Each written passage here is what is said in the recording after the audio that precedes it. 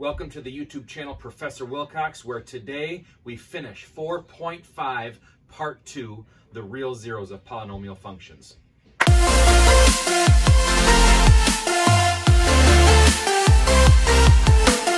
So to start 4.5 Part 2, I want to first start by talking to you about the rational zeros theorem.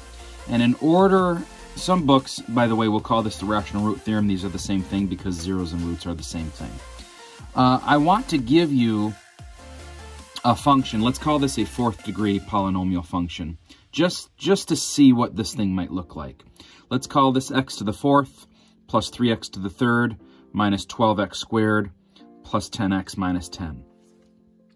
I think most of us would agree that we know that the degree is 4, which means that we have 4 roots at most, and we have 4 factors. And those factors may look something like this. We don't really know what those factors would be, but I do know that if I were to factor it out, they would look something like this. I don't know how to factor a fourth degree polynomial, but I do know that all of these factors are going to pretty much represent the same thing, where the first times first times first times first is going to give me my first term or my leading term. In this case, would be x times x times x times x, because x multiplied by itself 4 times is really going to give you x to the fourth. The 10 that's here at the end is really going to be the last times the last times the last times the last. Now, there's a lot of possibilities here for this 10, right? I could have 5 times 2 times 1 times 1. I could have 1 times 10 times 1. I could have 2 times 1 times 5 times 1. There's a lot of possibilities here. What I do know is that all of these factors are always going to be in pretty much the same form. And those forms are going to be qx minus p. Now, this is just the general version of qx minus p for all these, right? So I do know that I have 4 of these factors, and when I multiply all these out, I get that fourth degree polynomial. So here's what I know. If I take, let's go back up here to the definition.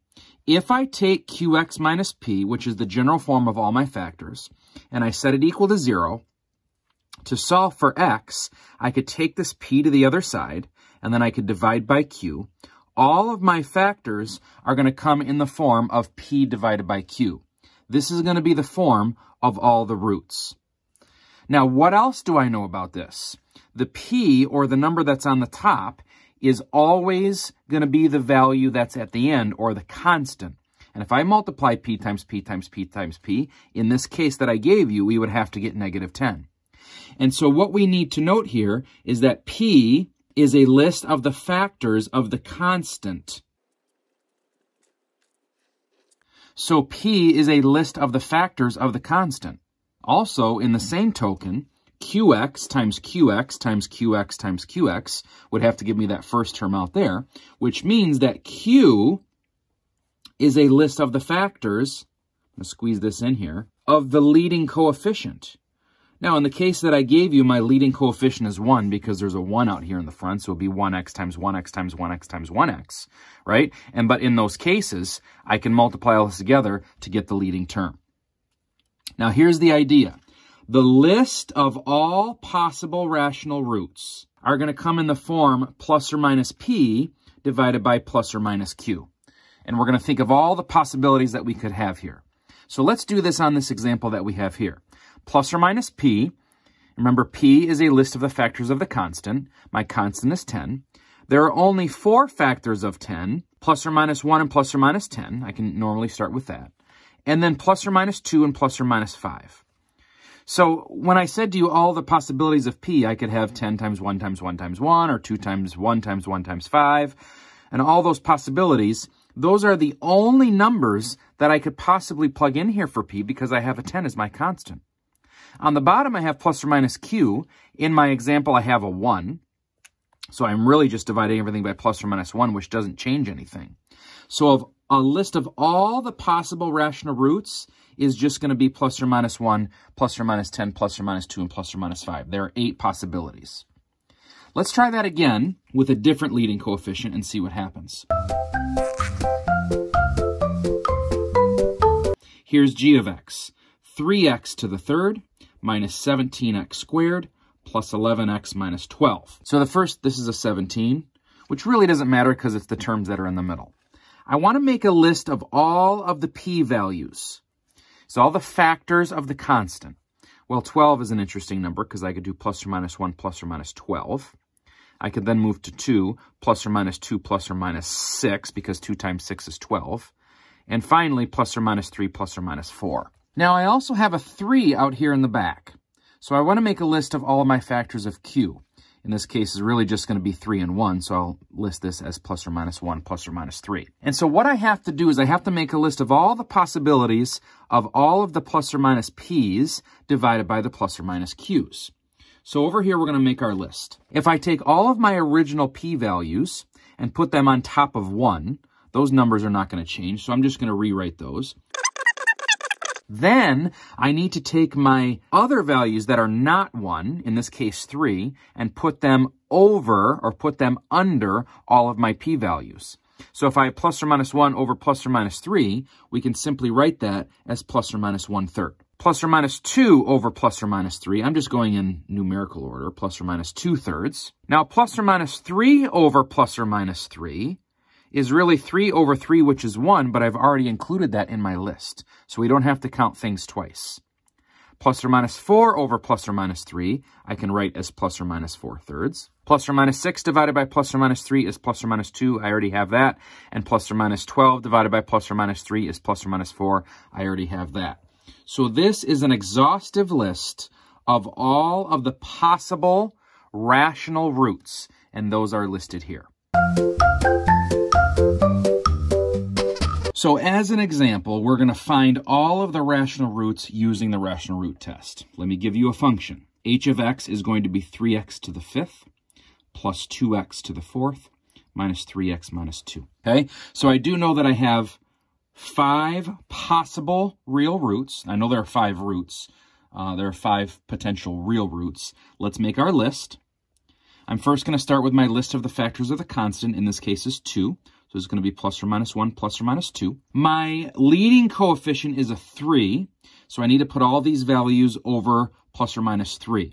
So in this case, it's going to be plus or minus 1/3 and then plus or minus 2/3. So there are 8 possible rational roots for this function here. Now, what we can do in order to make this easy on ourselves is we can have the calculator guide us. In this case, I'm going to take 3x to the 5th. I'm going to type that in the calculator here. Plus 2x to the 4th minus 3x minus 2.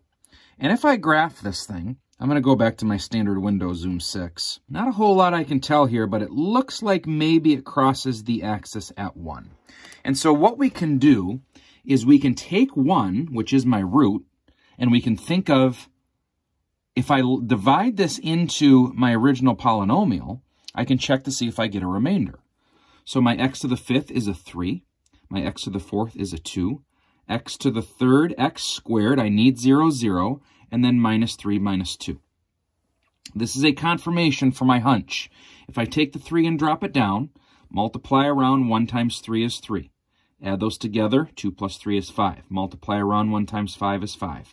Add them up is 5. Multiply is 5. Add them up is 5. Multiply is 5. Add them up is 2. Multiply is 2, and we have no remainder. So it turns out that 1 is one of my roots of the polynomial, okay? And if I look at my graph again, I could really keep going, and it might be, is there maybe a negative 1 there? What we can do is I can take the negative 1 and long divide it or synthetic divide it into what's left. Because if you think about it, if I have the number 72, and I long divide that into 6, right? 6 into 7, 1 times 6 minus, that's 12. That goes twice. I have no remainder, right? I could say, if I can then divide a 2 into the 12, right? Or I can long divide a 2 into the 12 that's here. Since 2 goes into 12 6 times, I can also assume that 2 also goes into 72. So let's do this here and see what happens. 3 drops down. Negative 1 times 3 is negative 3. Add them up is 2. Negative 1 times 2 is negative 2. Add them up is 3. Negative 1 times 3 is negative 3. Add them up is 2. Negative 1 times 2 is negative 2. Add them up is 0. If I take my calculator and I look, I can zoom in just a little bit. So here's the 1 that I found. There's the negative 1 that I found. What is this number here? If this is 0 and this is negative 1, this one might be, I don't know, negative 1/2, maybe past negative 1/2. Well, wait a minute. I do have negative 2/3 on my list. And what I can do is I can synthetic divide negative 2/3 into that to see if this is going to come out correct. Let's check. My 3 drops down. Negative 2/3 times 3. The 3's cancel. That's negative 2. 2 and negative 2 is 0. Negative 2/3 times 0 is 0. Add them up is 3. Negative 2/3 times 3 is a negative 2, and I get no remainder. So that works. So these are 2 more roots that I found. It turns out that if I now think of what's left, the 3 and the 0 and the 3, originally I started with a 5th degree polynomial. I went down by 1. This is a 4th degree polynomial. I went down by 1. This is a 3rd degree polynomial. And I went down by 1. This is a 2nd degree polynomial. So this represents 3x squared. This is my linear term x, and this is my constant 3. If I set this thing equal to 0, I'll do this up here for room. If I have 3x squared plus 3 equals 0, I could subtract 3 from both sides like this. 3x squared equals negative 3. Divide both sides by 3. So now x squared equals negative 1. And if I then take the square root, we may have learned in Algebra 2 that the square root of negative 1 is plus or minus I. So those are my 2 remaining roots. And look at what we have here. We have a 5th degree polynomial with 1, 2, 3 real roots that we found, and we have confirmed them because they have all given us no remainder. And there are 2 complex roots here. So 3 plus 2 is 5. We have 5 roots total, and we have just found all of the rational roots.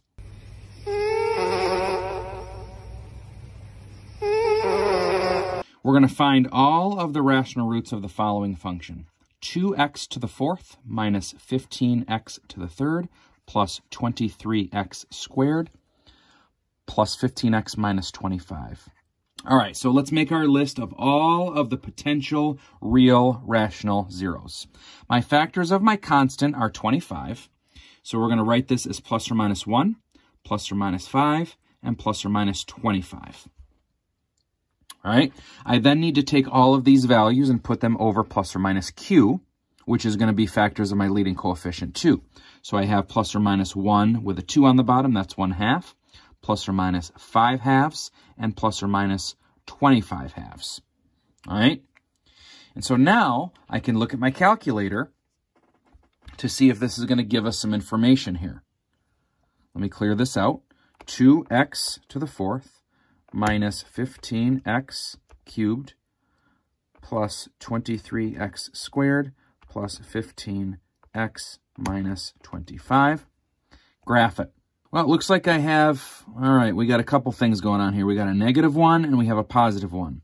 Now, I want you to be sure that we actually synthetic divide this through, because what if this was negative 0.99? Right? I could have a root that's very close to 1, but not exactly 1. What if this is 0.99 or 1.0003? Something very, very close to 1. So I actually have to synthetic divide those to see if this is going to work. Let's take the negative 1 and see if we get no remainder.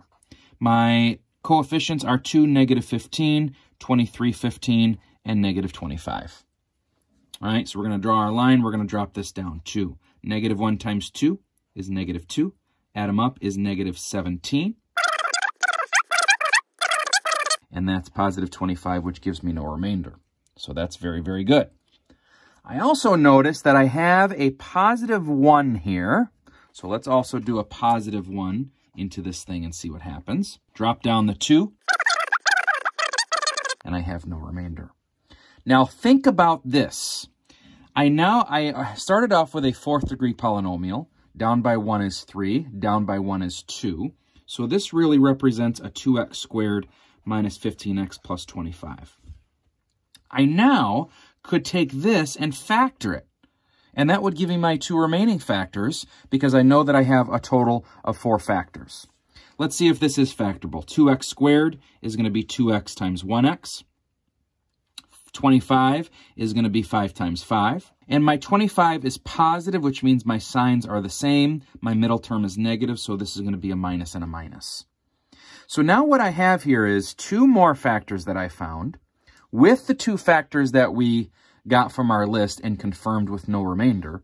A factor of -1 or a root of -1 means that x plus 1 is a factor, and a root of +1 means that x minus 1 is a factor. So this is what we have called before as factored form. So I've figured out how to factor a 4th degree polynomial, right? And then I can make a list of the roots, which is also called a list of the zeros. These are the same, which is going to be plus or minus 1. We found those here. I factored out the x minus 5, so a positive 5 is a factor.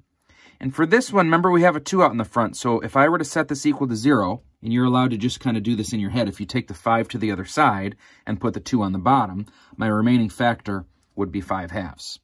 I think if I look back on the calculator and I check other parts of the graph that 5 and 5/2, if I do a zoom 6, that will take me back to standard. So there's my 4 roots here. So I have my -1 here. I have my +1 there. This is 1, 2, 3. So this is the 2.5 or 5/2 that I found. 3, 4, 5, and there's my root of 5. So all of those factors are confirmed by the calculator. The last thing that I want to talk to you about today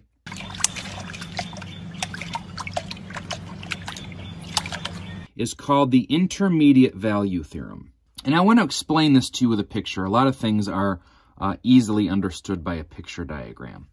So I think if we have like a little curve that starts here and kind of goes through something like this. If this is my origin, kind of bring this down like with a little line, this is a value called a, right? And my a is really the x value of the function, okay? This distance that goes down to the point is going to be my function evaluated at a. Let's call that f of a.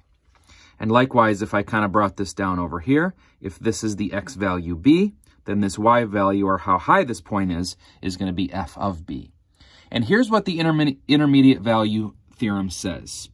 If f of a and f of b are of opposite signs, then there must be a real root between them. And let me explain to you what this means. Since in this picture diagram, f of a is negative, that is, it's below the x-axis, and f of b is positive, that is, it's above the x-axis, doesn't that mean that somewhere in between these 2 points, in between a and b, it has to cross through at least once? Now, this could come back down and then come back up. I would have 3 roots. But there must be at least one real root between them. And when I say between them, I mean between a and b. So somewhere between these 2 x values, it has to cross the x-axis because one of my values is negative, one of my values is positive. And the same would be true is if these were opposite. This one were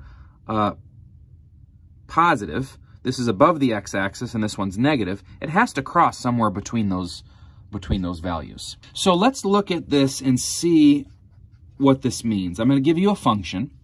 F of x equals x to the 4th minus 5x squared plus 2x minus 6. So what we're going to do is we're going to show that there is a root between 2 and 3. That's the goal for this question. And so what I need to do here is just realize my 2 and my 3 are really my a and my b values from the diagram here, right? So if 2 and 3 are here, if I can show that these 2 values give me a positive and negative y value or of opposite signs, then I've done my job.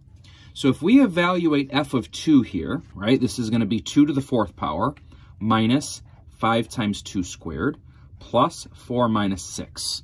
Just evaluating my 2 into my function. Well, 2 to the 4th power is 16. 2 squared is 4 times 5 is a minus 20. And then plus 4 minus 6 comes down.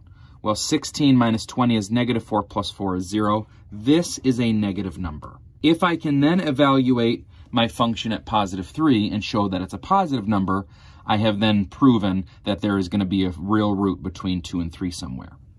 I'm going to take 3, raise that to the 4th power, minus 5 times 3 squared, plus 2 times 3, minus 6. Well, 3 to the 4th power is 3 times 3 times 3 times 3, which is 81. Minus 3 squared is 9 times 5 is 45. Plus 6 minus 6. Well, these are canceled.